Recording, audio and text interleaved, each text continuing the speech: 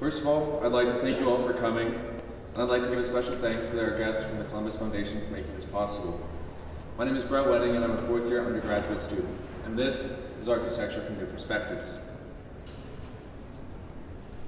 Since the conception of architecture, constructive form has inspired and instilled in motion in those who inhabit well-crafted spaces.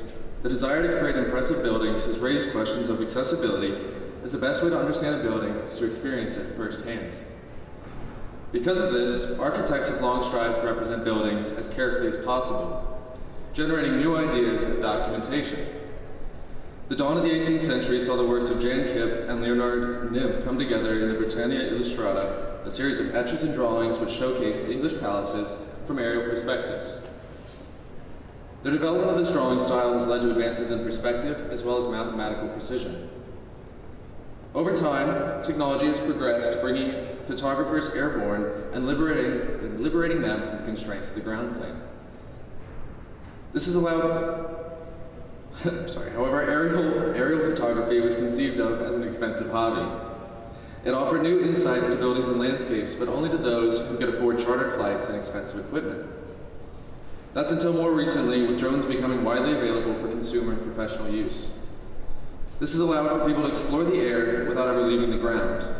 Advances in drone photography has allowed for people to project oversight in construction-related fields, the ability to measure overall health of crops in the agricultural industry, and it's allowed for three-dimensional mapping of landscapes and buildings, which I'll touch on shortly. So first of all, what made this possible was the DJI Mavic Air. This has started me on my research path because I've developed an interest in drone photography and videography. This has allowed me to share buildings and places with those who would be otherwise unable to see them firsthand. This Architecture Research Travel Award has allowed me to continue my research in drone documentation that I began as part of my STEP project. This is a garden in Oberstdorf, Germany, a village an hour outside of Munich. This creative and artistic endeavor actually coincided with an internship that I had in 2018 in Sydney, Australia. This is also in Munich, the Olympic Park that you guys might recognize from our history classes. But the internship that I had was in Sydney, and so I traveled around Sydney with this drone and this idea that I was going to do something incredible. So I took all these photos and videos, documenting everything I could along the way, and I actually put together a 5-minute video that celebrated aerial photography and imagery, which I came to call Architecture from a New Perspective. But building on that, in the summer of 2019, I was kind of determined to do something more. What else can the drone do, or how else can we push the envelope? Because anyone really can take a drone out and make a video.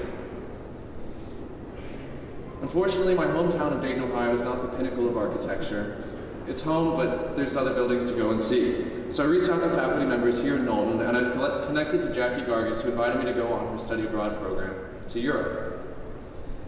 This program has helped me gain access to new landscapes and built works in Switzerland, Germany, Austria, the Czech Republic, and Denmark.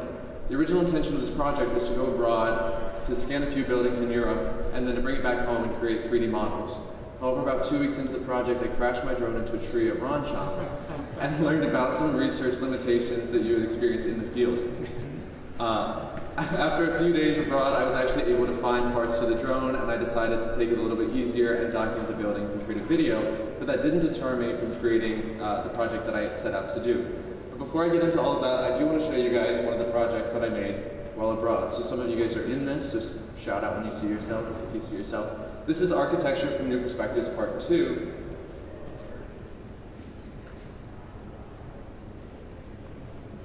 There's also sounds sometimes, so just pretend like you're listening to music. I guess I can also kind of narrate some of this, but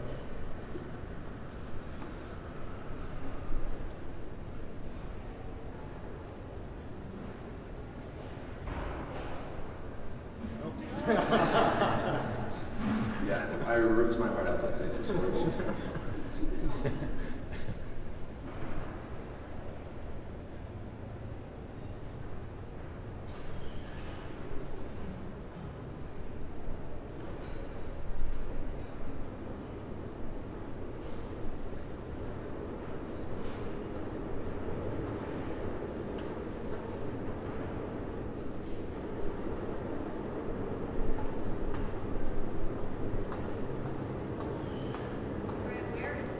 So this is at Ron Shop in France.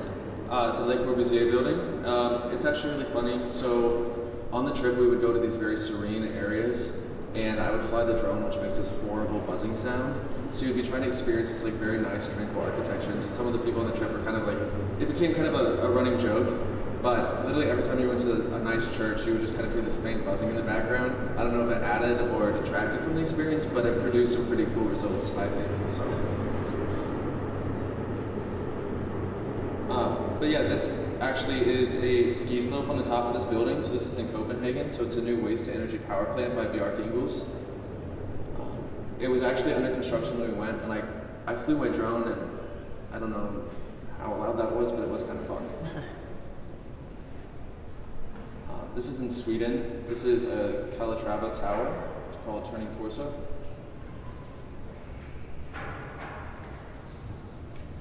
And then this is actually a really funny scene. So we were just in this like really cool village, and I think our bus kind of got stuck like really far away from where we were supposed to be. But that actually is the hostel that we were able to stay in for the course of the night. We had the best tomato soup I've ever had.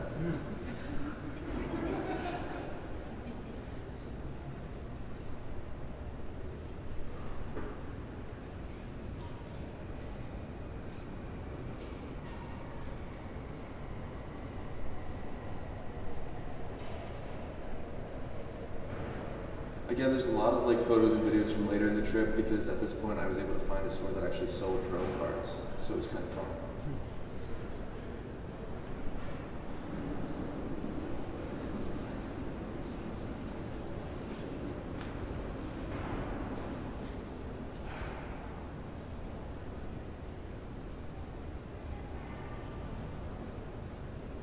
So as the trip kind of went on too, I found out some new ways to do cool little videos like that. So before any of that was possible, a lot of research had to go on to understand where the drones were and were not allowed to be flown. So I would look at the different laws in Austria versus Sweden, and one actually would arrest you and place a 300-pound or like euro fine simply for having the drone in the spot that you were supposed to. So you had to be very careful and very particular about where you would fly and when you would fly to make sure that you were complying with all the rules. On top of that, I had multiple meetings with Chris Rasbal, who showed me how to fly the drone. And then he also taught me about a really cool software called Pix4D that I am going to talk about in just a little bit.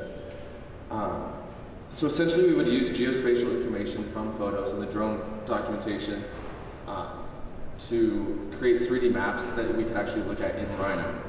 So these 3D maps would actually be able to be brought into augmented reality, virtual reality, or they could be 3D printed or milled to give a site model to your studio or to be able to look at a building like hands-on. So here's a building that you guys might recognize is Mies van der Rohe's Farnsworth house. So what I'm going to show you actually is just kind of the loop that the drone would take. So it would circle the building and go back and forth in a diagonal grid, taking about 200 photos as it went. Each one of these still images has thousands of pixel points, each with specific geospatial information that is then used to create the 3D mesh that we actually look at in the model. This is a building that's back home in Dayton. So I actually had an internship over the summer in 2019 with a firm called Wolfert, which is a leader in geospatial technology. So there I learned a whole lot of stuff about drones, but predominantly how they can be used after emergencies or natural disasters. So we actually took a drone down into downtown Dayton after it was hit by the Memorial Day tornadoes and looked at a building for a client that had been damaged and the site around it to kind of say, you know, this is where your damage has been done on the roof, this is where you guys might need help. And again, these are actually dropped in to create a 3D model that the client then can have and actually look at and have in their hands to get a better idea of what they need to do next. And then of course, I didn't get the opportunity to go to Greece, but I did have the opportunity to go to Nashville to visit some classical architecture. And so, this is the most recent scan that I've done in the Parthenon in Nashville, and it's actually a really good project to scan because it sits as an object within a field, so there's very little interference from trees, or there's actually very different, like there's almost no opportunity to have shadows or anything like that, so you get a really clear and precise image. And so from all of these photos, you're actually able to make a 3D mesh given these different points right here. So each one of those has a camera direction and a location, again with very specific geospatial information. And this is kind of mapping out the different paths that the drone flies into like the images that it takes. It then compiles these into these series of images that basically tells you where the camera was, when the camera was there, and what the camera saw from that vantage point.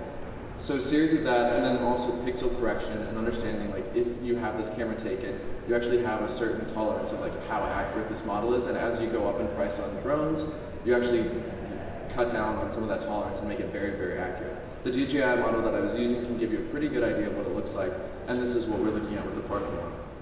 So this is the 3D mesh that was created from a series of 200 images. So I actually have this dropped into Rhino that you can click through, and you can actually really see what is going on with this model. And so this is another perspective, or perspectival view of the 3D mesh. And so you can actually get into the point where you can see the columns, you can see the friezes that go on the building, and you can really start to understand a sense of scale and its location in the context of Nashville. And so this is a really cool thing, because we're able to, with this new technology, we're able to take what we understand as an image, and we're actually able to use an augmented reality to recreate this image digitally, and we're able to get results that look something like this. So that's a rendered view of the Parthenon after doing just a single scan. So as you can imagine, multiple scans at multiple different times of the year, you're able to get it down to near pixel perfection, and you're able to have a very accurate 3D model of a building for people that are otherwise unable to access that firsthand. Now through this research, I've noticed a new way of perceiving and representing buildings. As it stands, we start as we normally do in reality. We then look at how we represent that reality that we know, oftentimes through the lens of photography or videography. Thanks to advances in these technologies, we're able to analyze and manifest geospatial information from these photos to create a new augmented reality. Using this newly fabricated digital world, we're able to reimagine what's possible. Lastly, we can use our skills as designers and communicators to develop and create an altered or improved physical reality from which these new augmented realities can be based. And this new physical reality brings the process back into a continuous loop of architectural significance. As my time in Knowlton draws to a close, I'm incredibly grateful to be given this opportunity to turn my interest in drone photography into a substantial research endeavor. I'm grateful for the faculty and staff and to all of my new friends that have made this possible. I'm excited to see how this new way of developing buildings and this new method of documentation can grow, and how we can continue to examine architecture from new perspectives. Thank you.